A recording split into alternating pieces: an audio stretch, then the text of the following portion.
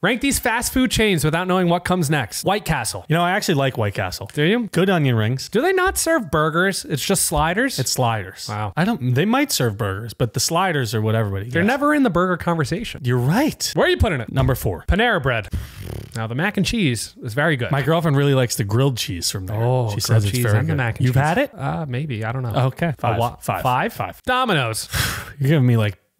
Number 3, which is fine because I'll order Domino's at once every 5 years. 5 years. Probably. I'm like a twice-a-year guy. Whataburger. I love Whataburger. I like Five Guys Burger the best, but Whataburger is like a true fast food burger. Is it? That is very good. I don't think I've had it. You should try it. Where can I get one? I think it's like South and like Texas. Okay, maybe I'll try it. I'm gonna go too. You sound so confident. One left. Kentucky Fried Chicken. I'm actually okay with that. Yeah. Right now, I actually have a little issue with KFC. Why? They What's got wrong? rid of the popcorn chicken. Yeah, that's been gone. You're a little late. I haven't gone to KFC in a long time. I haven't either.